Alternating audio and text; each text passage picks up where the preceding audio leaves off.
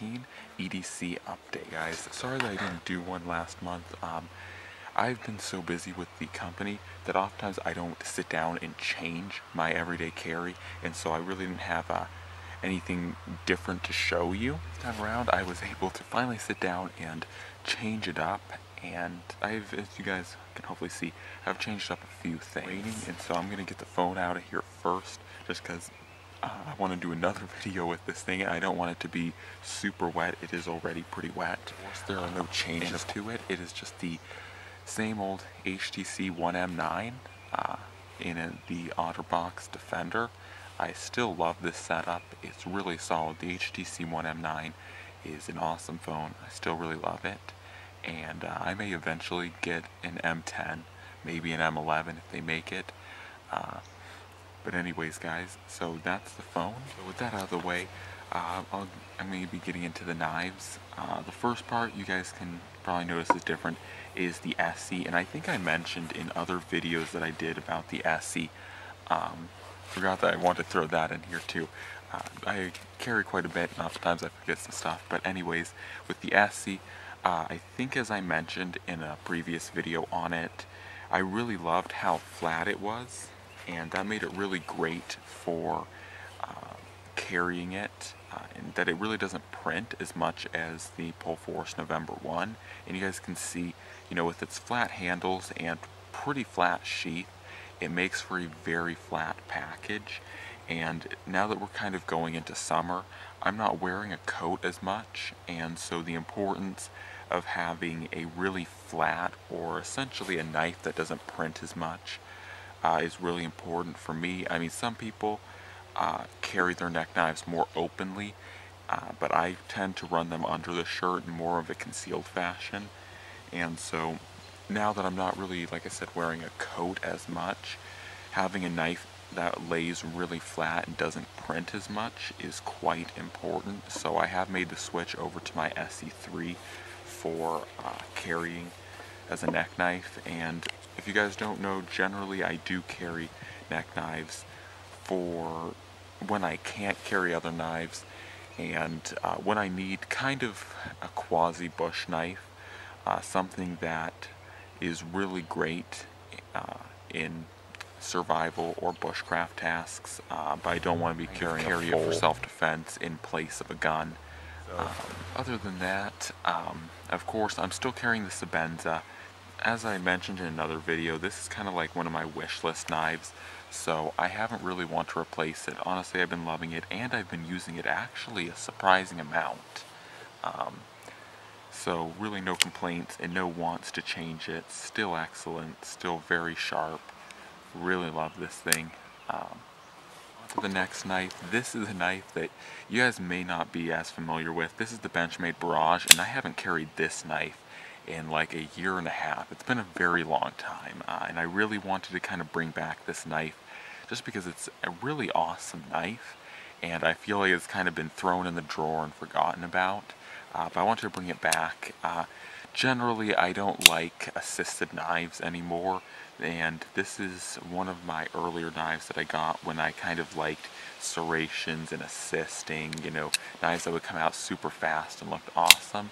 And this was that, but I decided to carry it because, like I said, I hadn't carried it in over a year, and I still really like the knife. So yeah, I definitely want to bring this knife back, and so far I've been really re-liking it. This knife is kind of a problem child for me. The screw, this screw over here, stripped completely out, and a number of these other screws were actually kind of bad as well. The blade is a bit over-tempered, so it's really hard to get a good edge back onto it. But I was able to find enough time to put a pretty good edge back on it.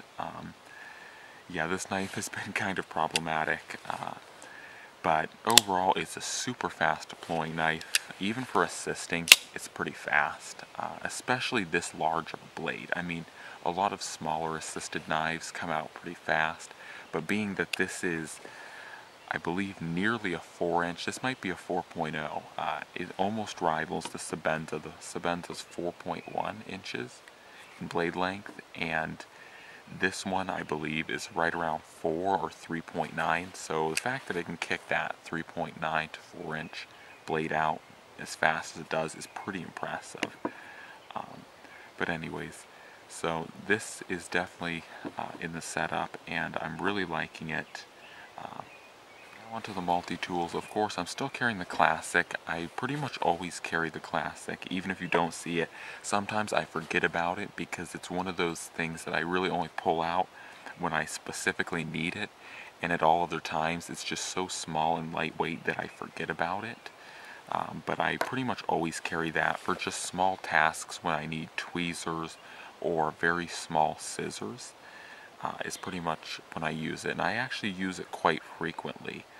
Other tool, or the other multi-tool, of course, is the Surge, and still love this Surge. Some people find it obnoxious to carry such a heavy-duty multi-tool. I don't know, I've never really gotten that idea or complaint. It's never really fazed me, but I still love all the ability that it has. I particularly love it for working on vehicles, whatever vehicle I tend to be working on. Just these heavy-duty pliers just seem to always be really handy.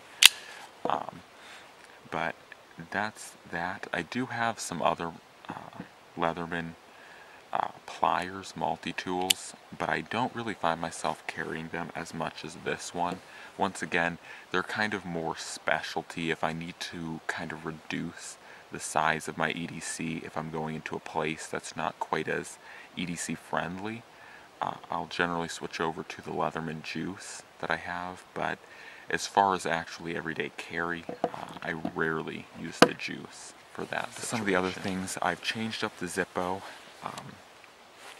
I'm just kind of changing up for the fun of it. This is, of course, a black and red. I really like the way this one looks. This is one of my favorite Zippos, besides just the quintessential regular one that's pretty much my workhorse. But I really like this one. It's really awesome. The whole look of it. I do wish I had more custom Zippos, but I really don't have the money to buy a whole bunch of Zippos just as an advance for any wind noise. But the next two pieces are, I've switched up the bracelet to this coloration. The other one was gold, brown, and orange, but for summer I'm going back to a green, brown, and tan.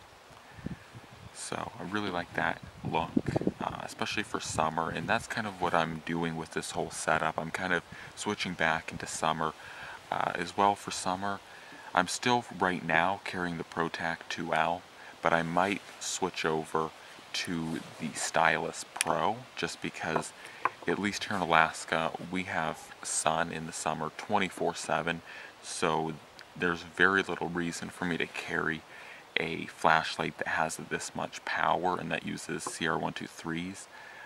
It's pretty unnecessary right now, so probably in the next EDC update you'll see the Stylus Pro. I may or may not switch back to it, but I probably will just for weight savings, because this is, as you can see, quite large, obviously, to hold those 123s, and there's really no reason for me to burn 123s in the summer when it's already so bright, at least here in Alaska. That's been pretty much the EDC for May, and hopefully you guys have enjoyed.